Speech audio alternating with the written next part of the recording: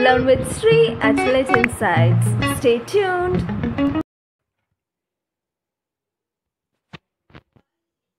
Welcome to Let Insights. Today we are going to discuss about the poem Pied Beauty, which was written by Gerard Manley Hopkins. Moving on to the poem.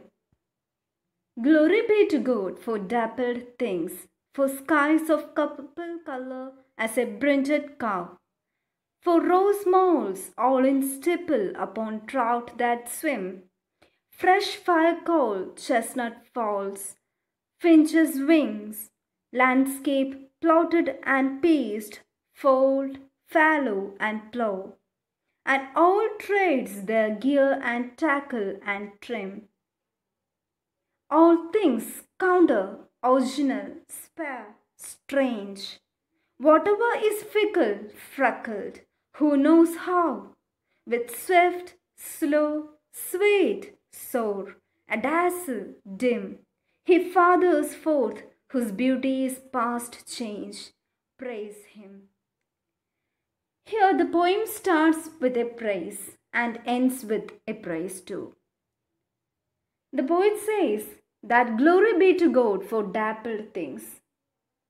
Here the speaker is actually invoking a devotional poetry and he is giving a traditional kind of opening to Catholic prayer. He says glory be to the Father. What we are going to say this glory? The narrator says he praises God specifically for imperfect, for unique things, in contrast to the traditional interpretation of dappled or spotted things are morally inferior. He says that these things are not inferior or negative. All these things which are dappled and spotted are not at all negative or inferior, morally inferior. Rather, I praise God for all these imperfect things because all these imperfect things are unique. The couple color of sky, which seems to us like a brinded cow. For rose moles falls. In the wings of finches, in the lands which are seen like plotted, some are pieced, some are fold, that means some are for fenced, some are fallow, some are kept empty and barren, some are plowed, that means some are used for cultivation. So even the landscape itself is unique. And we need to say thank you, we need to say thanks to God for all these kind of differences that he has made. And all trades their gear and tackle and trim. Here he says that we need to say thank you for each and everything. We can see the connotation that the language and images, it's very much familiar to the rural English countryside. That's why the ending is slightly said as gear and tackle and trim. It's similar to the rural English countryside language.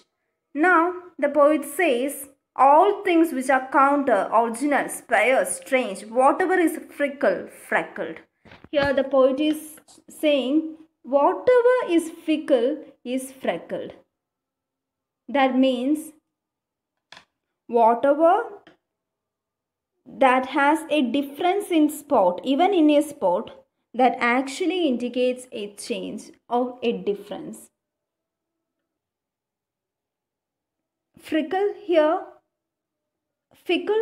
means that which changes a lot, and freckle means those spots or dots which makes each and everything unique. Fickle, whatever is opposed as a change is actually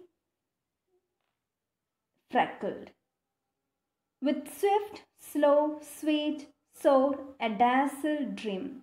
Here the poet says, whatever be it, whether it is swift or slow, whether it is sweet or sour, whether it is bright or dim,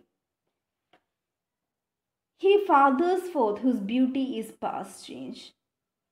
The one who created, the Almighty, the one who created all those changes which we can see and which beyond our vision. All these things which are created by God, and that God who created all this beauty is past change. He himself never undergoes any change, but he is the one who created all the changes, but he himself never undergoes any change. He stands in the state of eternal unchange. So for that, we need to praise him. Here in this poem, Pied Beauty, actually the poet is giving a glorious vocation to God. He praises God for all those dappled things which he has created, for all those unique things which he has made, which he has bring into his existence. And the creator of all these changes is beyond the eternal change. He is the eternal unchanged. So we need to praise him. So here, like almost all Hopkins poems, we can see two components. One is in scape and the other is in stress. These are complementary concepts about individuality and uniqueness, actually derived by Hopkins. We can trace these ideas back to the philosopher Duns Scotus in his Doctrine of University of Being.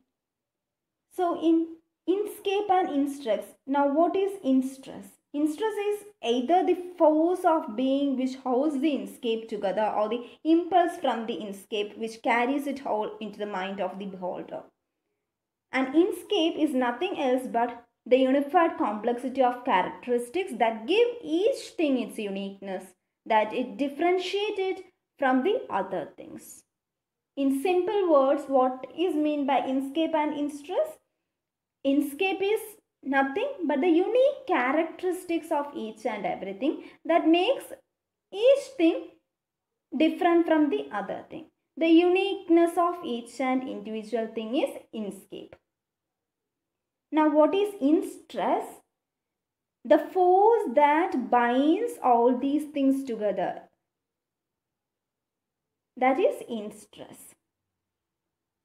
So inscape can be called as all those things which we can see here, and instress may be the power of God, the creator, actually who has the control of all these things.